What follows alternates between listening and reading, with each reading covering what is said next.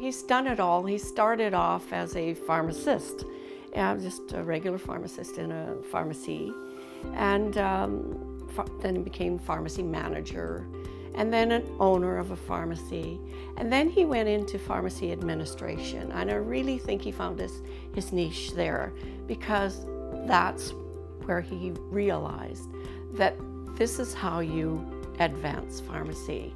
And Derek is, in that little group to push the envelope and move pharmacy along. Yeah, I first met Derek when he was head of the hiring committee that selected me as the CEO, so of course I have nothing but great things to say about Derek. He was a tough cookie, I'll tell you, in that process, and it was clear that he was thorough and committed to his role as chair of the board, president of the board that year, and certainly put me through my paces. Derek was instrumental for me coming to pharmacy. He kind of inspires you to be better at what you do. He's the easiest guy to talk to. He's so lighthearted. He's a funny guy, and yeah, lots of positive energy. The Derek way is you ask a straight question, he doesn't start at n equal to 0. It has to be n minus 10, right? It has to be, and John was there, and then Peter, who was married to Susan, was there, and it was down this valley, and the sun was coming up, and then we went for dinner, and it's like, okay, now I get the visual. So he has to paint the whole visual. And he's been involved at every level, from the provincial level to the national level.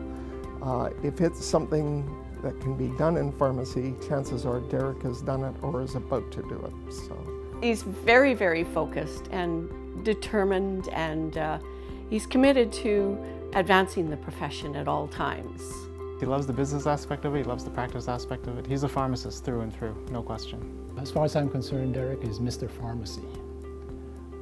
He's a very special guy. I really accredit a lot of my work ethic to my dad. He was an excellent role model. His work ethic, his self-initiation is absolutely amazing. Derek is detail-oriented. Derek is very, very well informed. Derek understands the profession as well as anybody. He's been involved in shaping the profession as we see it today for many years. And Derek's always been this rock who can figure his way through it. Derek's the one who's got the legislation down. And Derek's the one who knows what you need to do to get through this problem. And Derek's the one who's found his way through it. And Derek was the one who went and got trained to do injections before anybody knew they could possibly ever dream about doing injections. So Derek's been at the forefront of quite a bit. And so when you think your world's falling apart, the simplest thing you need to do is call Derek. When he comes into a room, he brings an energy that just lights up the whole room, and you can feel it. It's not just my imagination. I think I can sense others feel that way too, and it makes people around him better. I think I sensed that 20 years ago. That's the same Derek. Come with a silly idea. It's like not really sure. You bring it up to someone like Derek. He's very positive. Like his response is never to just say, "Oh no, that doesn't work," because it's more about, yeah, that's a good idea, and then he'll kind of add a little bit of commentary and make you kind of think about it yourself. But I only hope, Derek, that you don't take this as leave to kick back and retire, because we in the office and the profession, I would dare say, needs you, but totally one that he needs to be recognized, because in some ways his contribution might have been more subtle than others. Derek Desrosiers, you are an extraordinary man. Derek, you're an extraordinary guy. An extraordinary man. It is a delight for me to say congratulations, Derek. Dad, you inspire me. I love you.